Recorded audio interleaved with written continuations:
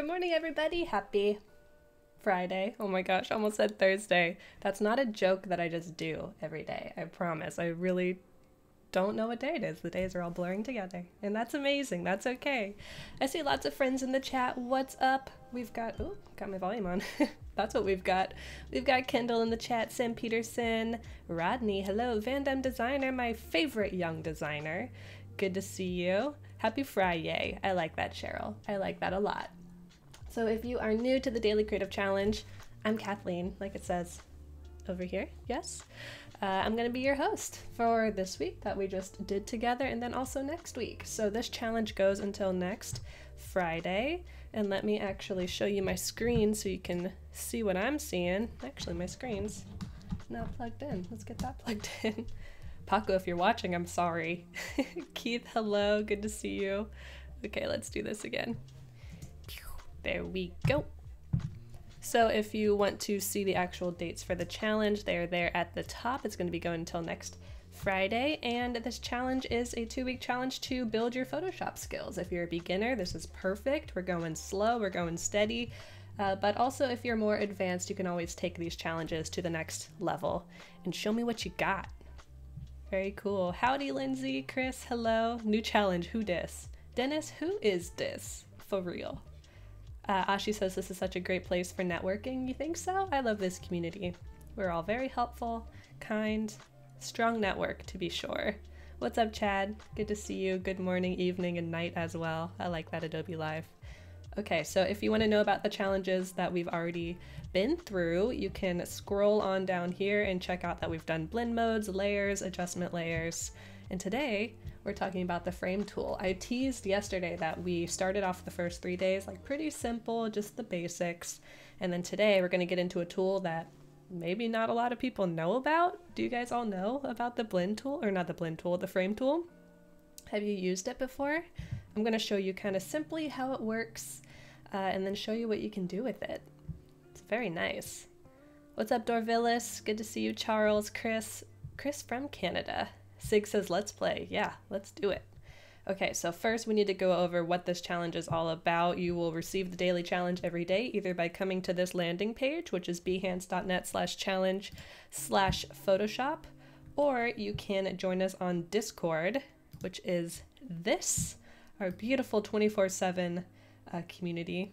It's like a 7-Eleven, your favorite 7-Eleven that you can just pop into 24 hours a day and get design feedback. Is that what 7-Eleven is all about?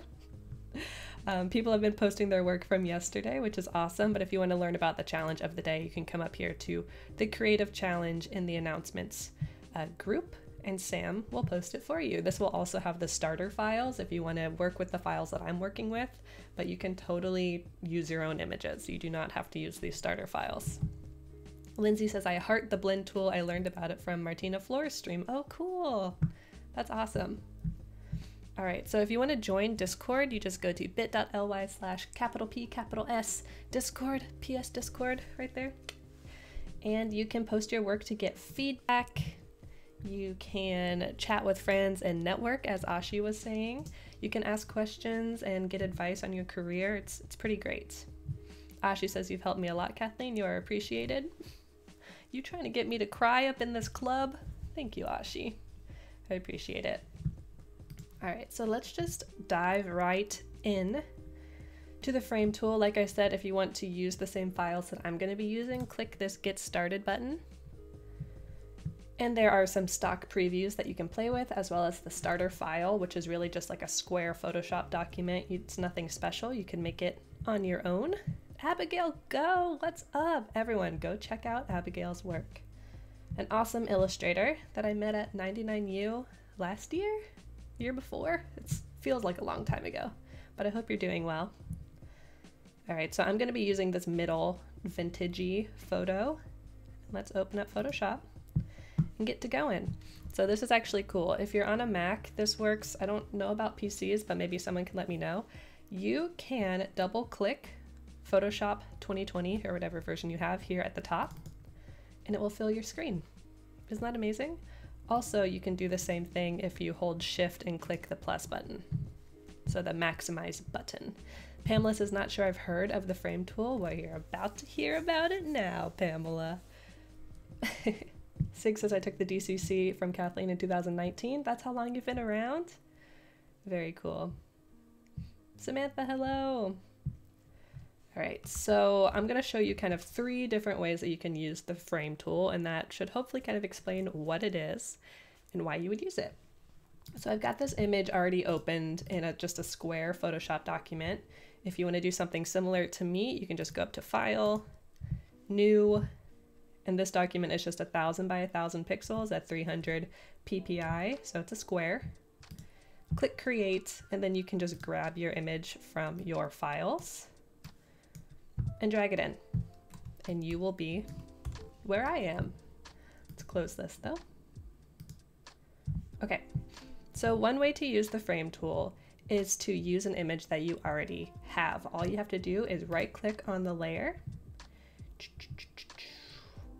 and I always lose this because there are so many different options. There should be, yes, frame from layers. So when I select that, you can rename it. So we will just do header image, imager. And you'll notice in my layers panel, now we have this frame. So if I were to come over here to the frame tool in my toolbar, if you've never used it before, you might not know where it is. So it's usually below like the crop tool, but the hotkey for it is K. So if you're on another tool and you just tap K, you will select the frame tool. All right, with the frame tool selected, I can double click into here. You'll notice that the border turns gray. I'll zoom in a little bit so you can see. The border turns gray, and now I can move the image around within my frame. I could even transform it if I like, but it won't go outside the bounds of the frame that I've built. Perfect. Maybe even center it a little bit. So if you've used InDesign before, you might find this very comforting and similar to the way that InDesign works.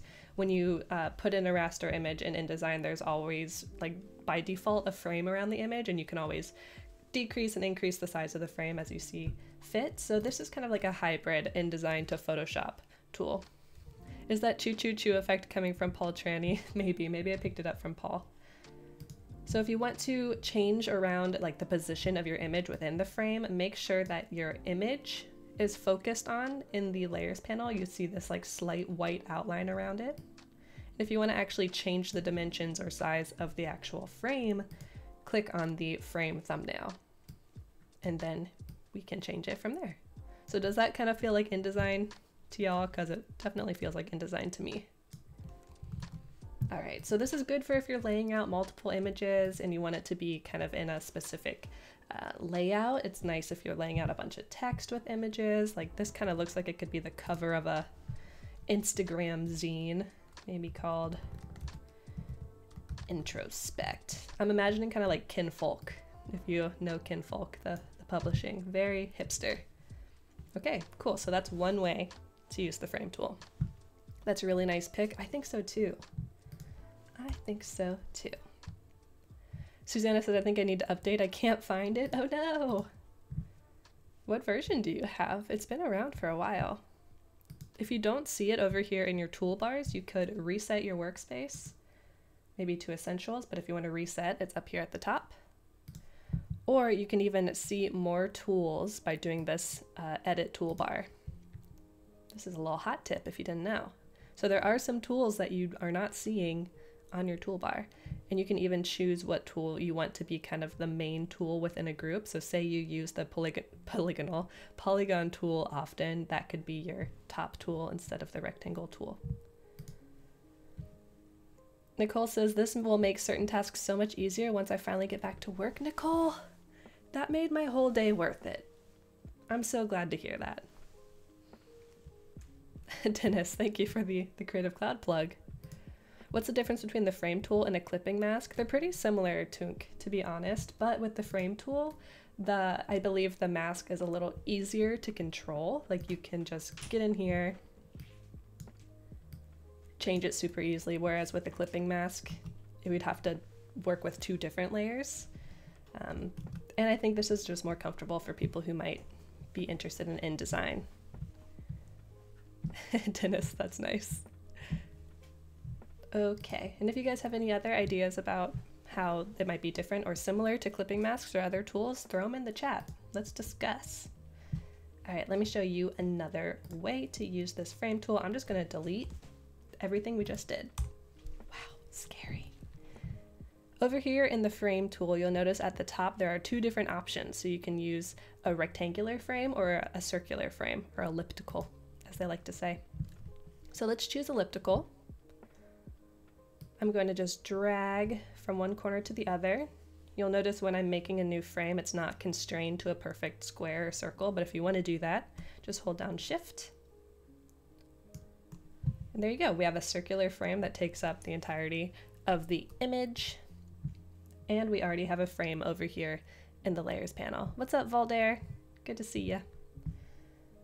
Okay, so this is one of my favorite parts of the frame tool, and this is how it's different from clipping masks. You can literally just plop images in here. So let me go to my Finder, go back to our stock image. Let's move this out of the way. Got my stock image right up here. And I'm just gonna drag it and drop it, and it's already filled in that frame. Cool, so from here we could go to our frame tool, double click, move things around within it. You can even rotate things. I imagine this is like the Twitter icon for like an editor for a history magazine. She looks very smart and historical to me. Cool, and then we could even grab both of them, move them around as we need to, and go from there. Will it replace if you do it again? Yeah, you can just drop another image in there. It's pretty awesome. Okay, so there is one more way that I'm going to show you how to make frames. Delete. I love doing that in Photoshop. Just delete. Just deleting things. And then you can just Command Z if you want it to come back. Mia says I like that girl's hat. Me too. I just got a hat like that in Animal Crossing. I like to wear it as I catch fish and hit rocks. All right, so let's show one more way to make some frames, and this is similar to what I'm gonna do for the final piece. I believe this is the final. Yes. So here's my final. Little baked the cake before I showed you how to bake it. So let me show you how I got this diamond pattern. Over here in the toolbar, you will see some shape tools. U is the hotkey for it. And I could put a bunch of rectangles on here and make that into a frame, but I'm gonna do a custom shape tool. Come up here to my control bar and choose one of these cool custom shapes. I've already landed on a diamond pattern and I like that. So let me just draw a couple diamonds. They're not constrained to be perfect diamonds, so let's hold Shift to do that. We'll drop it into the middle with those smart guides. And then I'm going to draw another one, or I could just duplicate this layer. Super easy way to duplicate is Command or Control J. So I'll do that, and boom, over here in my layers panel, we have two. And then if I use my move tool, there we go. Now for this to work, we're gonna have to merge both of these shape layers to each other. So I'm gonna select both. You can do that by doing clicking one and holding Shift and clicking the other. Then we're gonna right click on the layers, and down here in the merge options, you can do merge shapes. So that way it's still a live shape. I could come in here and change the color super easily, but they're merged together. But they're still paths, which is important. Because U for shape is so intuitive. Hey, S was already taken by the stamp. Stamp came first, I'm pretty sure. Does no one else play Don't Starve together? Oh, that's a fun game. Has anyone else ever played it? I've actually never played Jennifer, but I like to watch people play it. All right, so let's turn this into a frame. We already know how to do this. We can right click and do Convert to Frame, or this is pretty cool. We can come up to Layers, do New, and Convert to Frame here. We could call this Snake Eyes. And there you go. We have two diamonds in one frame, and if we were to drop our image in here, it will fill up both of them.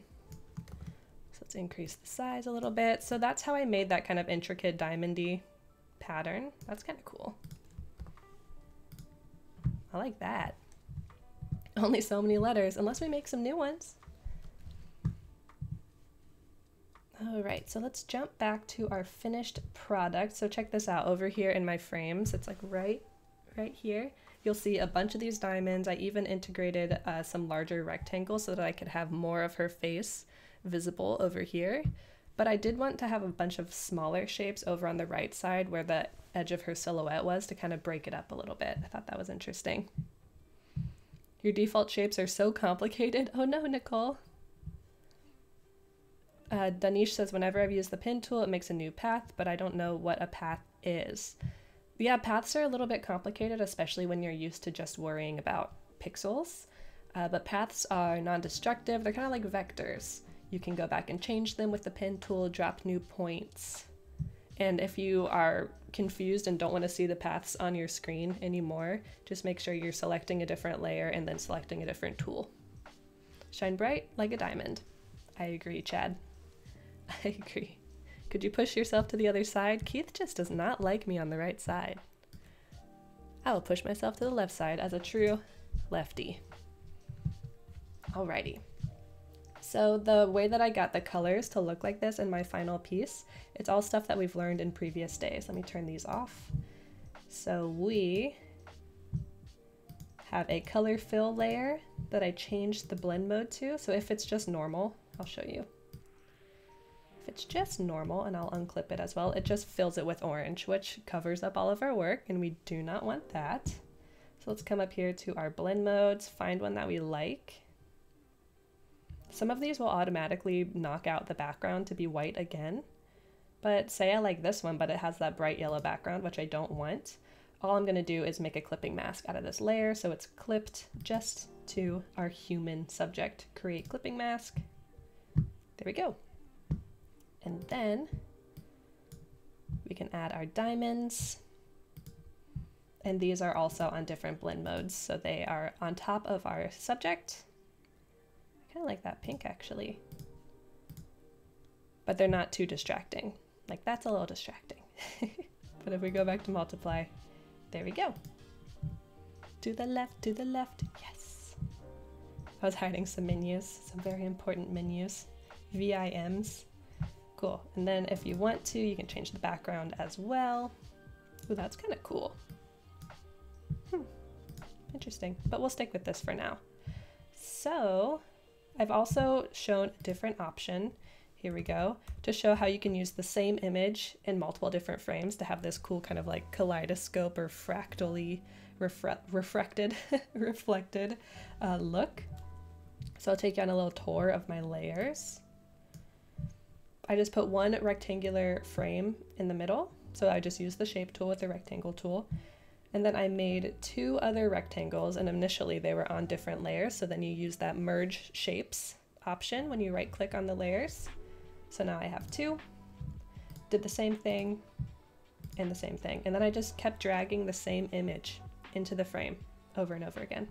And you'll notice that these are also smart objects, the images that you drag in. So for example, if I double click into this, I erased her ear and saved it so that you wouldn't see her ear right there. We haven't talked much about smart objects yet, so if you have any questions, I'm happy to answer them either on Discord or maybe tomorrow, but we have not covered that yet, so if you're confused about what those are, no worries. Could you do this with letters and typefaces as well? Yes. You definitely can, which is very cool. You can make frames out of letters and just drop multiple images in. All right, so chat, which one do you want me to upload onto Discord or Behance?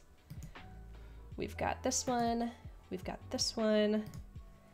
I might just stick with my original since it was the one that I showed most of the workflow on. But this one's pretty cool too, right? I even added a gradient on these and kind of edited it and played with it a little bit. Nicole, you like it? That's actually gorgeous. Like most of the stuff I do isn't actually gorgeous. I'm just kidding. I know most of the stuff I do is pretty simple. It's a simple challenge. Oh, Adobe Live, thank you. Yes. I'll talk about that at the end, but I will be streaming this weekend on my personal Behance profile. We're probably just going to be doing some illustration. All right, let's export this one and get it uploaded onto Discord and onto Behance. Will a frame work on a non-shape layer, like a cutout image converted into a frame? Maybe. You'll have to try and, if you go to layers and then convert to frame, but I'm not sure why you would want to do that if you'll just be filling the image with something else. Alrighty, let's make sure our width doesn't have to be that big for Behance. We'll get this exported. Let's put it in our folder. We've got April, we've got day 4. Let's do final, day 4, save it there. Howard, this challenge has definitely put you in a better frame of mind. Glad to hear it. I saw your joke earlier. I'm sorry I didn't recognize it. I read it though and I laughed in my mind. Cool, it looks like Off Center has already started doing some framing here. These are both the starter images. Very nice. Let me put my work in the current challenge channel so I can get some feedback. April day 4. Final. Alrighty. Let's see, what do I want feedback on? I think the text is a little unneeded, but I want to keep it to keep consistency. What do you think? Upload it there. Make sure to put your work here if you want to get feedback. Like I mentioned yesterday, I've been a little busy these last couple of days, so I haven't been in here that often, but I will try to be in more, and there are also awesome other people that can give you feedback as well. And you can give feedback to other people too. Oh, that's the live stream. So if we go to our profiles on Behance, say we've gotten our feedback, we've made our edits, and we want to put it on our final project. We need a future challenge channel. We have one of those, Sean. At least we have like future challenge ideas. All right, let's edit our photo grid. Let's delete day 4, upload our photo. This is why it's important to stay organized, because you have to upload the same image across multiple places. There we go. And you'll notice that it will come in usually always on the right, but you can easily just grab it, drag it, drop it, you're good to go. Actually, there is a little tip about future challenges that I am going to show you in just a moment. But let's save this and let's check it out really quickly. So we've got our play at home challenge. Yay, there we go. We've got day 1, 2, 3, 4. And don't worry, I'm going to be back next week on Monday at 9 a.m. with another challenge. That's actually a great excuse for me to show you that if you, whoa, Inception. If you are watching the stream right now, which I think you probably are, you can scroll down here and check out the schedule for the rest of the day. So we just had Terry doing his photography masterclass, which was super cool. So much info. He's like, hold on, I got one more master tip. Hold on, one more tip. He's got so many. Then we have some video and motion graphics streams coming out right after me with Jason, which are always super informative and fun. Then Julia is going to be doing her daily creative challenge for Illustrator. So if you want to learn Illustrator, that's a great place to go. Scroll to the right. Howard's going to be up next, or not next, but at noon with the XD Masterclass, episode 12. Wow, it's a lot. After that, we're going to have Andrew and Nick doing some office hours. Very cool. So maybe some portfolio reviews, perhaps. Then we're going to have our XD Daily Creative Challenge with Jesse. Kyle's going to be doing a draw along. Jeff is going to be doing some speed painting, which is super cool. And then on Monday, you can see the lineup. So here's the future challenge. Here's a little tip. You can keep scrolling and see what's going to be coming up on Monday. Maybe even another stream with me. Super cool. So if you're interested in that, you can definitely check that out. I'm going to head out of here. Stick around for more Adobe Live to be coming up in the next couple minutes. I really appreciate you sticking around with me for this whole week, and hopefully you'll be back on Monday. But go to Discord over the weekend if you have questions. I'll be hanging out there, and I'll be streaming on Saturday, but follow me on Instagram if you want to learn more about that. My Instagram is Kathleen Illustrated. Thank you, Adobe Live, for posting that. Have a great day, everybody, and I will see you on Monday or Saturday. Bye.